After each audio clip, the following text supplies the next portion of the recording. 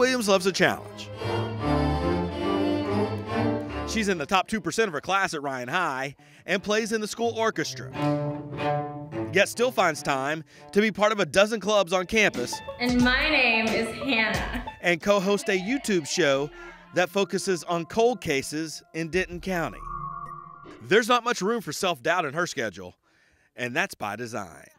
I used to deny myself a lot of things in the past because of, I would be like, I'm not good enough to make it in, or I'm not, I'm awkward, or I am gonna, what if it ends, or what if it fails? And so I think back to that when I was like that, and I'm like, you don't want to be like that. You don't want to be stuck in that state where it's just like, I'm not good enough to do something, or I don't have this to do something. And so I think back to it and I'm like, no, that's not true. I want to do it, and so I just do it. Last summer, Hannah did something that proves just how far she has come. She tried to become part of the Merge program.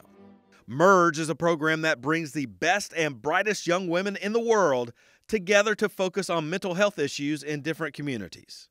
Only 16 students in America were selected. Hannah was one of those 16. I was like, no way, oh my gosh.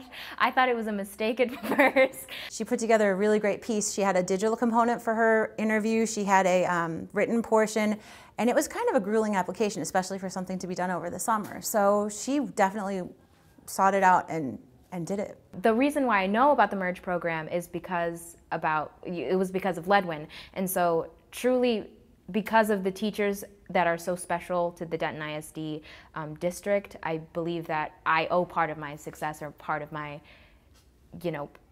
progression as a student, I owe it to them.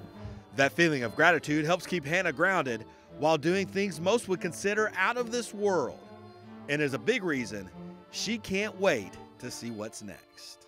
I'm looking forward to it, and I know some people say that they're scared, but I think that I'm scared in a sense that's like, I'm really excited. I'm anticipating the future. I don't want her to leave Denton because I'm selfish, but I think she's going to leave Denton and go do bigger and broader things.